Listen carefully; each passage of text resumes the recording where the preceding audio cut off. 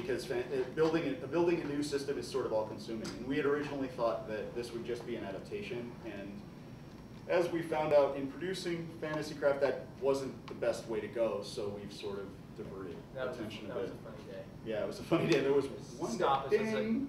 Wait a minute. This would work better another way. Right. Still have the same, as far as Fantasy Craft goes, do you still have the same delay deal with Mongoose between getting the PDF out and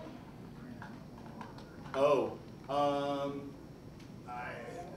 We will probably have some exception to that rule of Fantasy Craft. I can't say exactly what it's going to be. We've discussed it. It's something that we will probably release the PDF a little bit earlier because that book's been delayed a while. But other than that, can't really say. Yeah. When we have specific dates, we'll let you know. Are you going to throw splat books out for either the old 2.0 system or the Fantasy Craft? Well, we've been talking about it this weekend. It's almost certain at this point that there's going to be a Mastercraft version of 2.0 at some point. That will be at some point. Yes, yeah. Yes. It's not an immediate concern, but it's something we've got in our brains. It would be smaller, obviously. It would be softbound. It would be a lot more espionage oriented than this, because this is trying to be sort of all games to all people. So that's one of them. We've got a couple other books that we're working with Mongoose on to try and release in the very near future. They may or may not come before Fantasy Craft, but they won't interrupt Fantasy Craft because it's bizarre. A lot of the things that happen at our company happen concurrently. Like Valve Silence has 3 products basically completely written and just need to be edited. So things just sort of happen, and when they're done, they get out.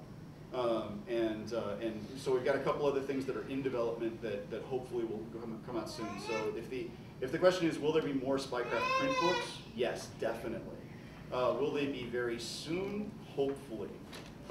Will they be before Fantasy Craft? Probably. After that, I can't tell you. Maybe. Okay. I've been talking about. Oh. We have plans. Yeah, no difference.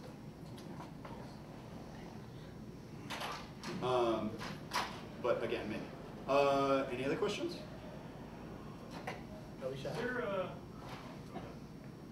Fight.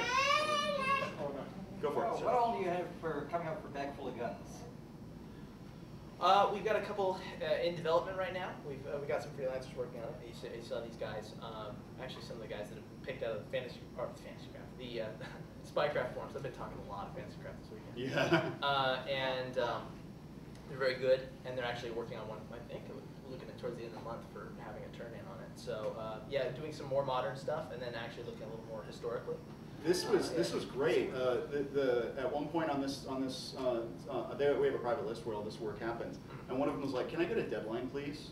I'd really like to get this done." And I actually wrote back, "You want a deadline? From you're asking for a deadline. You, sir, are a god." It just never ever happens. Yeah. So so they're working on one right now. It's modern Chinese weapons and things like that. So it's sort of companions. So we'll have our nice East-West thing. And then sort of new weapons of the superpowers. And then I think the next one after that will probably be World War II.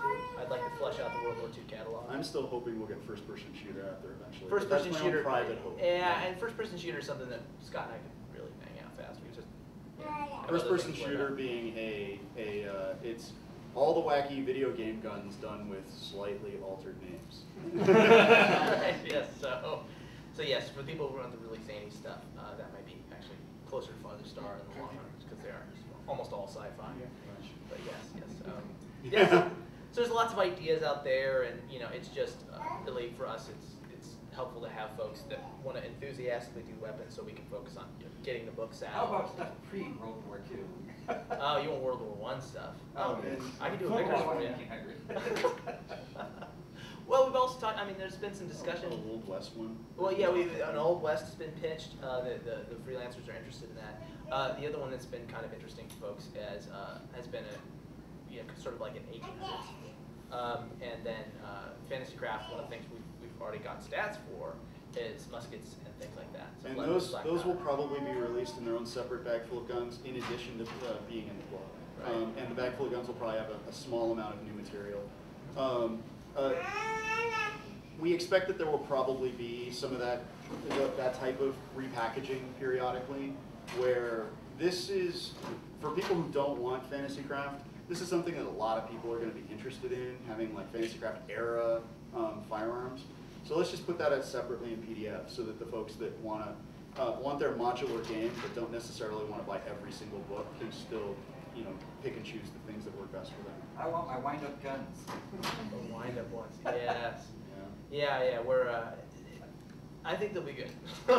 It's, yeah, we're happy with that. Then, you know, there's like industrial era stuff, things like that. So we're getting there, but some of them match up concurrently with some other conceptual things we're working on, so we'll probably delay them a little bit. This is actually one thing I wanted to put out there, and I guess I'm doing this more for the YouTube folks than I am for anyone here. Although, if it applies to any of you, please let me know. We are actually looking for freelancers. We're looking for freelancers in a big, big way, and not just writers, editors, graphic designers. Our product catalog is, despite all our best efforts, threatening to just run us over and leave us for dead.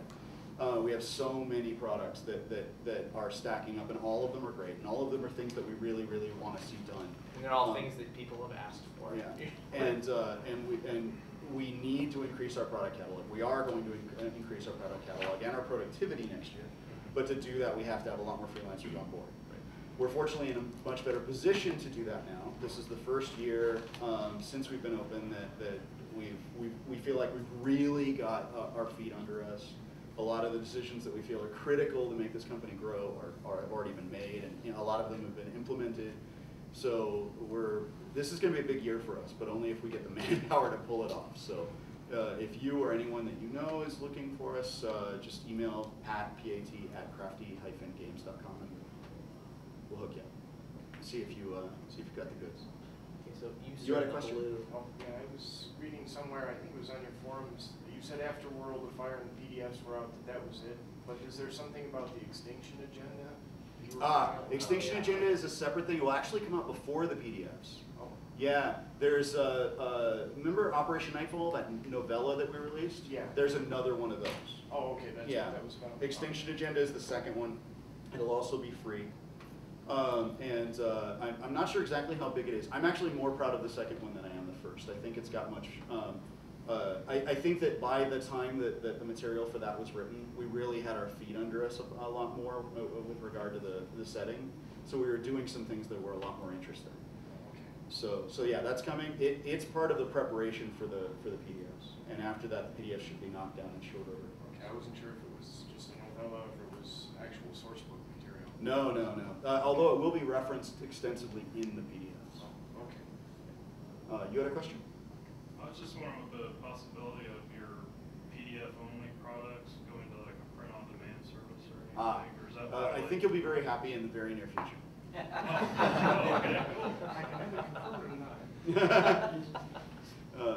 Okay. Being the guy that's talking to Mongoose, yeah, a lot of the PDFs will wind up going into print in some fashion in the future. It's a trick, right? Because you want to make sure that you offer the PDF customers their value beyond just getting it in advance. They need to have a certain amount of material that's just theirs. The print people need to have a certain amount of material that's just theirs. And so it's this careful juggling act to figure out who should get what when, and what should be packaged how, and how you put things together to make the best offering possible. But we're deep in those discussions now. It's actually one of my top 3 priorities when I get back home. So Awesome. Cool. What else? Anybody?